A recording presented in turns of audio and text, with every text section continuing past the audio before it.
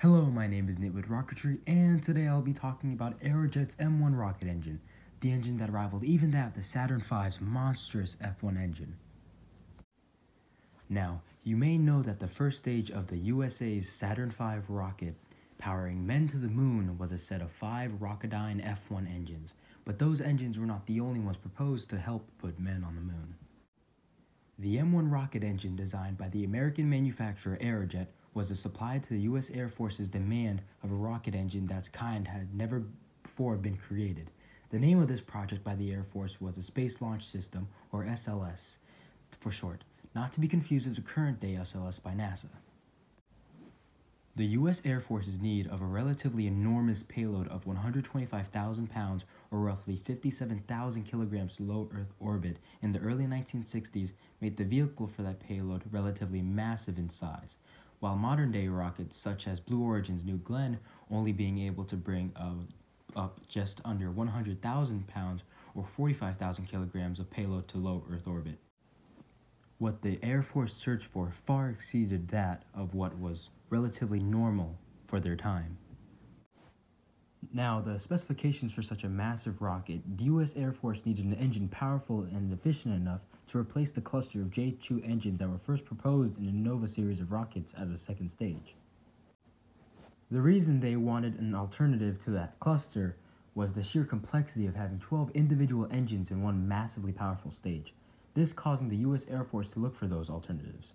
The Air Force tasked Aerojet with studies to find an alternative to the complex cluster by having a mere 2 engines opposed to the 12 that were proposed. But to reach the requirements to replace such a system would be challenging, with each of those J-2 engines having a thrust of 110,000 pounds or just short of 50,000 kilograms of thrust at sea level, with thrust more than doubling while in a vacuum. The combined thrust of those engines would be roughly a whopping 1.3 million pounds or almost 600,000 kilograms of thrust at sea level, while in a vacuum producing about 2.8 million pounds of thrust.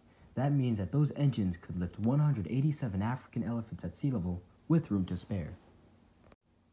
In the initial studies by Aerojet, they produced the design of the M-1 rocket engine, utilizing liquid oxygen and liquid hydrogen as propellants. It was designed to have an approximate thrust of 1.3 million pounds. Just one of those proposed engines at this point of the design process contained about 3/8 of the thrust that the cluster of 12 J-2 engines would contain at near peak performance in a vacuum. The engine stood at roughly just over 25 feet or 7.7 meters tall, while being about 14 feet or 4.28 meters in diameter. Compared to the F-1 engine, the M-1 engine was about 7.5 feet or 2 meters taller, while having a diameter about 2.2 feet or 0.5 meters wider. But at this point of the design, the F-1 engine would still have made about 300,000 pounds or 136,000 kilograms of thrust over the M-1 engine. But with the design process not ending there, the M-1 engine's design was eventually set to be able to produce 1.5 million pounds of thrust, being on par with the famed F-1 engine. The eventual turbopump upgrade added to the design caused the M-1 to have a theoretical thrust of even 1.8 million pounds and a possible peak of about 2 million pounds of thrust, or roughly 900,000 kilograms of thrust, or about the weight of nearly 15 M1 Abrams tanks. The increased thrust and efficiency over the F-1 engine that the M1 engine led that engine to be the baseline of many designs by NASA, as well as the Air Force for being the engine that helped put men on the moon and quite possibly even beyond. Designs of it were even considered to be the second stage of a rocket in which could bring 1 million pounds to low Earth orbit for Mars or other interplanetary missions. All in all, the more favored design of the Saturn V using the F-1 engine would be picked up for all lunar rockets needing such a large powerhouse. While never being fully tested, had various parts tested for the design, the funding for the research involving the M-1 engine officially ran out in 1966, but we are still left with the possibilities that the M-1 rocket engine could have been. Thank you for watching.